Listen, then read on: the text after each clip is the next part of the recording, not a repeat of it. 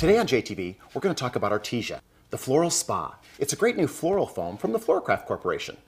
We're going to talk about all the different ways that you can use it and some little known facts about floral foam itself.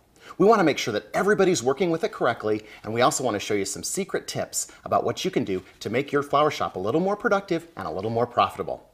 So we all know about soaking foam, and we all like to believe that we soak foam properly all the time. But let's just go through those steps so that I can make sure that you know exactly how you should do it every time. So, I've got some water here. We know that water is a key ingredient to soaking our foam, but at the same time, so is our floral nutrient. So we have to make sure that we're using the appropriate floral nutrient.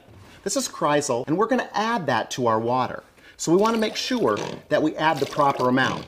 In another webisode, we're going to talk about floral nutrients and tell you exactly why it's so important to measure. But we have to make sure that the proper amount is in there. I've got 8 quarts of water in here, so I need 4 pumps of Formula 2 to make sure I have the appropriate amount. That's very important. So we'll grab a brick, we lay it on top of the water, and we allow it to float soak. Now I know you guys are busy, and you're looking for as much time saving as you possibly can, but you never push the foam down.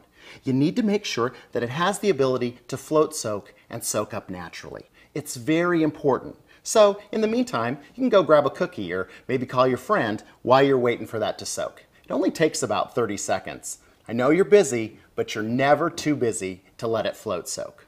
When we look at our instant blocks, we're going to notice that there's holes on the back side. When we float soak with instant, those holes allow the water to get inside the block a little bit faster. But float soaking is still extremely important even when using instant foam. So we've got this one that's been properly hydrated. We'll set that over here. Now I'll grab another one. And all too frequently I see this happening out on the floral design circuit. But we shove it under there and we wait for those bubbles to stop and we think that we're hurrying up and we've got that all taken care of because we have to hurry, hurry, hurry and get that foam soaked. Well, here's where the real problem comes in. If we split this one in half, we're going to see we're not properly hydrated. In this case, we've got hydrated foam, the water goes all the way through. When our stem goes into the center of this block of foam, it's extremely important that there's a water source inside there. Here, it's just going to be sucking air. That's a horrible thing for it to do. So, always important, float soak your foam. Now that we've learned about soaking, let's talk about floral insertion. It's extremely important that we make sure our flowers are inserted into the foam correctly. So, let's take one of these beautiful Euphoria roses, for example. We're going to cut that flower, and we're going to place it into our foam. We make sure that we press down the entire time. We don't want to pull that flower back up after we've stuck it into the foam. That's really bad behavior, because then there's an air pocket inside. We can take our foam knife,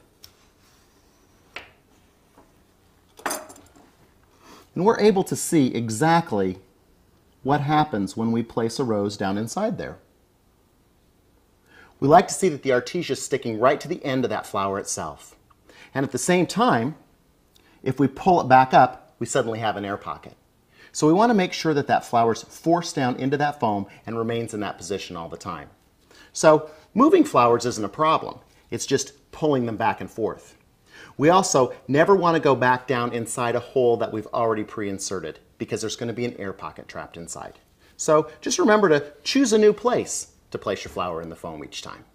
You know, a really important floral innovation was the fact that all of the foam manufacturers started printing 3 lines. So now as florists, we can take our foam knife and we can divide this up in thirds.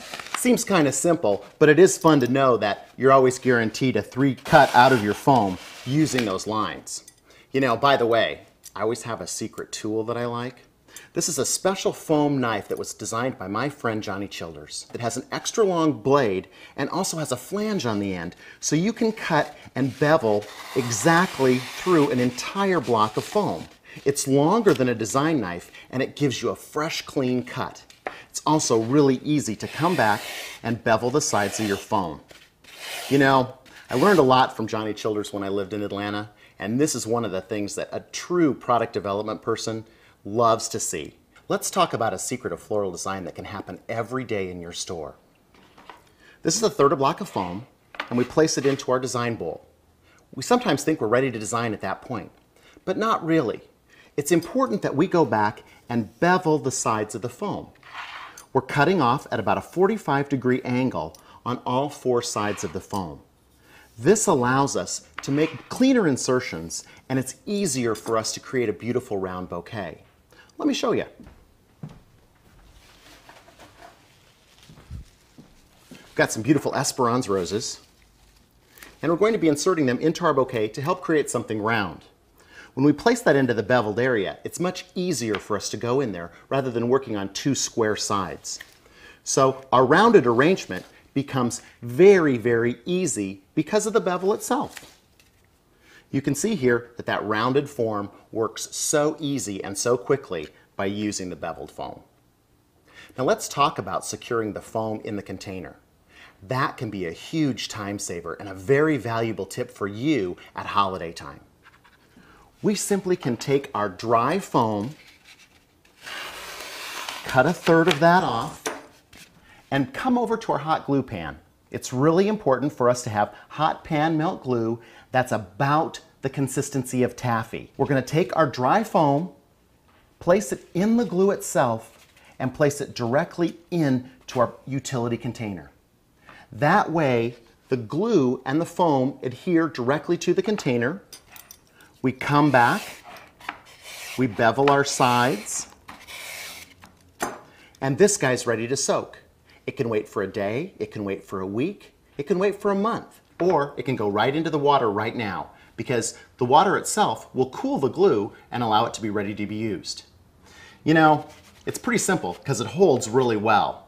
And you don't have to worry about strapping tape across the top, and now your foam's not encumbered by running into tape as you work with it too. So it's a great method for you to use. So now that we know about this, let's check out some shapes that they make, especially for you at Artesia. A lot of us are used to using spheres. They're one of the most popular items that are out there right now. When we work with spheres, it's extremely important for us to think about reinforcing that. Because as we place one stem inside that sphere and 3 of those stems meet on the inside, it could pop a section out of this. That's when we grab our good old friend, waterproof tape. So we take the tape and pretend it's like a basketball. Grab our foam and wrap it around the outside.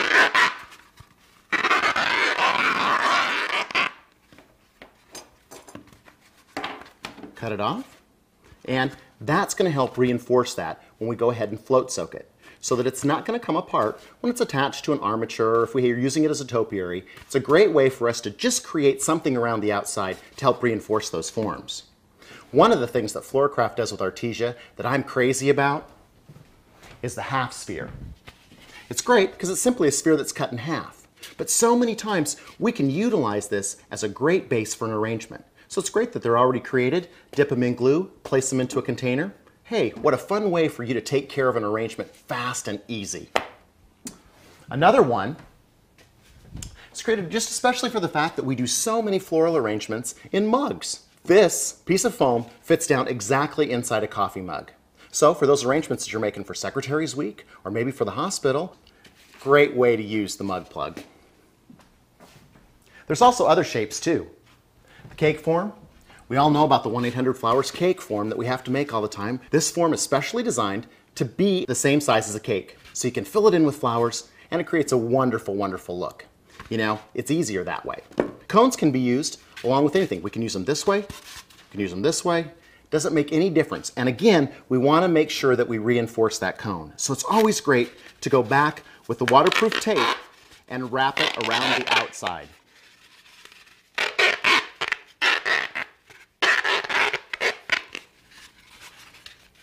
Wrapping that around the outside of the foam is going to make sure that it's secure. So we've got several placements that are going into this. Big roses going down the side or a whole bunch of little daisy pom-poms. All those insertions are going to be more secure because we were able to use our waterproof tape. Let's talk about cages.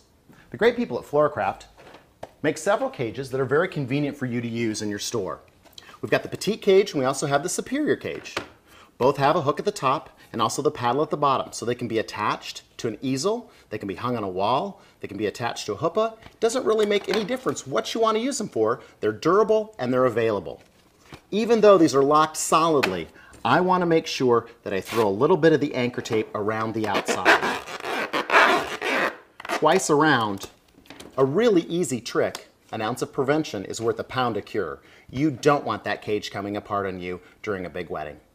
Let's take a look at a couple of the other large cages that they make. The sympathy cage has a flat back, so you're able to set that and use it as a centerpiece itself. They also have a wonderful hanging cage now. It's great because you're able to go in on all sides, including the bottom. That's the secret part that's not available from anybody else except Artesia and the people at FloraCraft. That makes sure that you can make stem insertions in the bottom, out the top, out the sides, and even out the back. This is an entire block of foam too, so imagine all the possibilities you have that can create wonderful things in your flower shop. And finally, a couple of the things for the really big jobs. We have the double brick that is actually the equivalent of 2 bricks put together, and we also have our block form, which is a huge 4-block form. So it's the same equivalent as having 4 blocks of foam. Imagine this for a great big urn arrangement or some giant masterpiece that you're going to create next week. It's much easier than putting 4 blocks of foam together. Soak this baby up and drop it into the container. It's important that you know when we've got this baby soaked, weighs about 22 pounds. So you want to make sure when you're lifting it, you got extra special support and help. We saw a lot of stuff today, a lot of great tools and a lot of great shapes. I also don't want you to forget the great tricks you learn here every week at JTV. Don't forget your tape and supporting your foam with the tape. And also the great labor-saving device of gluing your foam into your container. Those things are the best, and that's why you come. We come to find out new fun things together every single week. And that's why I like doing this, and that's why I like seeing you back here.